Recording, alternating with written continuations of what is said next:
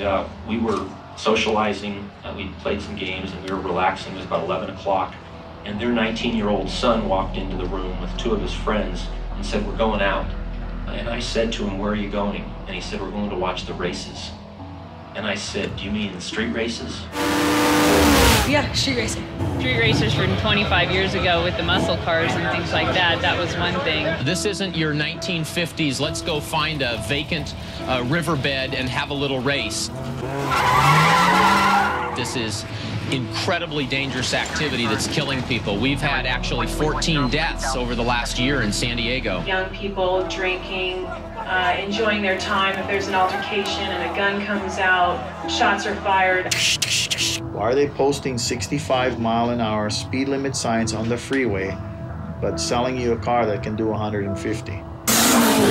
What do you think? People aren't going to do 150? The muscle car era is all coming back. In high school, I wanted a muscle car, and it just ended up later on that I ended up getting a Honda. How many of y'all got a Honda over here? Come on, y'all easy, right? That macho thing of them girls seeing you. I think if girls even stayed away, I don't even think you go out there and act a fool in a race car. It was basically founded as a solution to street racing. And over, 40 or 50 years, it evolved into a professional racing organization with a lot of money involved. There's a definite lack of drag strips in Southern California. And if nothing's open, then where the hell are you gonna go? You're gonna go to the street? That's not an excuse. That's not even half an excuse.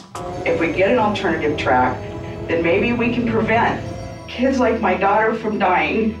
It was at that moment that I realized that the other dead young man laying in the street was my other son.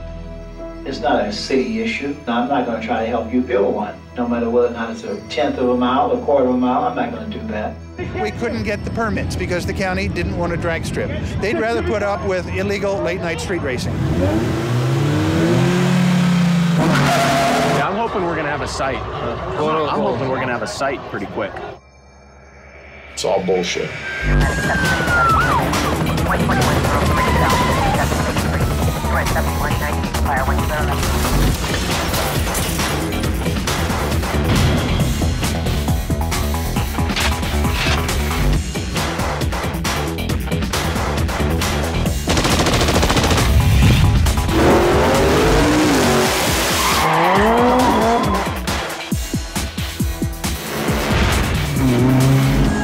Turn around, go. So you got a hatchback, no plate, inside.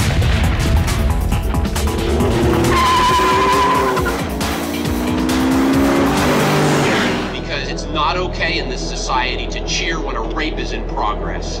It's not okay to be at the scene of a bank robbery and be cheering for a bank robber. And it is not okay to go cheer for illegal street racers. Bring the kids, I do.